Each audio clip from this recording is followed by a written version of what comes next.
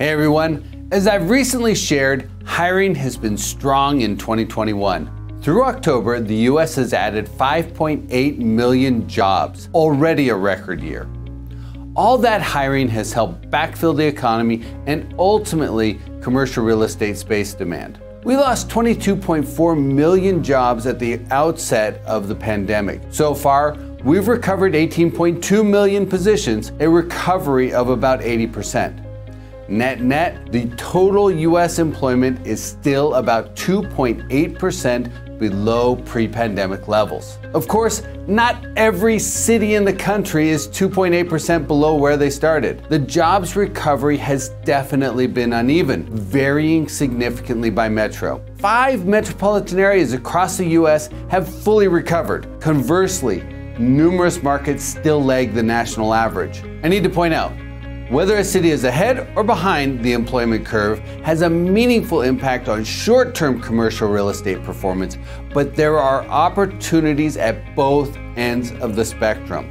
The metros still fighting to ramp their employment back up tend to be high-density cities that had particularly strict COVID protocols. Cities with an outsized reliance on tourism are also lagging. The metro furthest behind the curve is New York City. They lost almost 960,000 jobs to the health crisis, and while they've recovered more than half of those positions, they're still 10.1% below pre-pandemic employment levels. Over the last 6 months, New York City has averaged about 16,000 job additions per month. The vacation destination of Las Vegas is the second furthest behind its pre-pandemic employment, down 7.5%. But the metro has recovered 72% of the 280,000 lost positions and is adding back 8,000 jobs per month. LA is next in line. With employment 7.4% below pre-pandemic levels, the metro lost 770,000 jobs, but they've recovered 56% and they're adding back about 25,000 jobs each month. Another vacation destination, Orlando, is the market with the 4th most ground to recover. Thus far, the area has regained 65% of the 255,000 lost jobs, and they're adding 11,000 jobs per month. And the Bay Area comes in 5th. The region is 6.6% below pre-recession employment levels and has recovered 56% of the 537,000 jobs lost at the onset of the pandemic. Over the last 6 months, the Bay Area has added an average of about 15,500 jobs each month. With vaccines in place and government restrictions in hard-hit metros loosening up, lagging cities should gain momentum and offer unique recovery investment opportunities, especially in harder-hit property types.